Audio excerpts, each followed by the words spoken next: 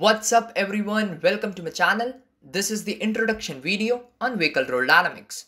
So without spending much time, let's start now. Everything in vehicle dynamics revolves around the mathematical models. So in vehicle roll dynamics also, we will consider a dynamic model for a rigid vehicle. In this model, forward speed, lateral velocity, yaw velocity and roll velocity is considered, and we are able to analyze the roll behavior and maneuvering of vehicle. Now let's understand the coordinate system we are going to use in vehicle roll dynamics. Here you can see that the x-axis is the longitudinal axis passing through center and directed forward with force Fx. Y-axis is in lateral direction, left to the driver with force Fy. And z-axis is pointing upward opposite to gravity when car is placed on a flat paved road, and the force is Fz. When vehicle rotate along x-axis, it gives roll angle phi and angular velocity called roll rate p. Rotation along y-axis gives angular orientation, that is pitch angle theta and pitch rate q.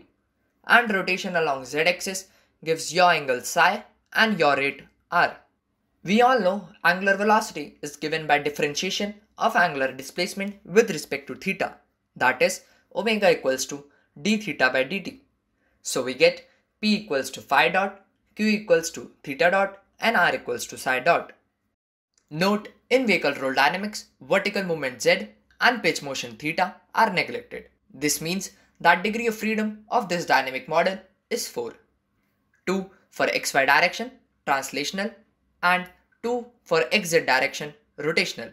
So we have 4 degree of freedom model. This much for this video.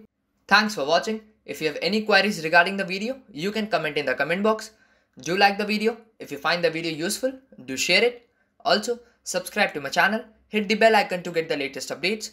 If you want to check my blogs on vehicle dynamics, automobiles and software, you can check on my website. The link is in the description box. Till then, keep learning, keep exploring.